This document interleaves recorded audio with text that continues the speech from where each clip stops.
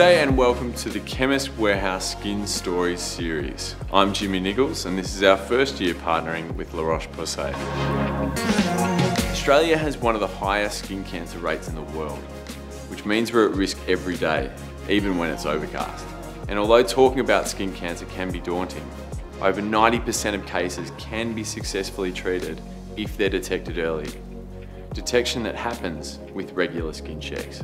In this series, we're delving into some of the AFLW stars' personal experiences with sun exposure, what they've learned and how they've overcome it.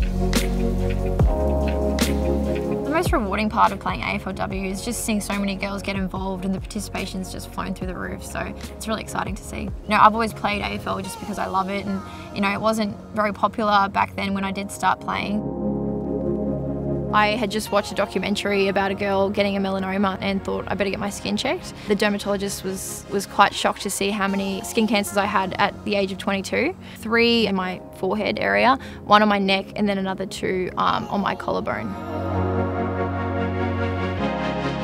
Through my experience, I'm obviously much more aware of sun safety. So now when we have Saturday sessions, obviously make sure I'm wearing a hat, wear sunscreen all over my body, and then just make sure I'm reapplying every hour really, because we sweat so much, it's really important to reapply. Some of the things I've learned is really protecting yourself for that incidental sun exposure. Often people put sunscreen on when they're heading out to the beach for 2 hours, but they don't put it on when they're walking the dog for 30 or 40 minutes, and that really adds up.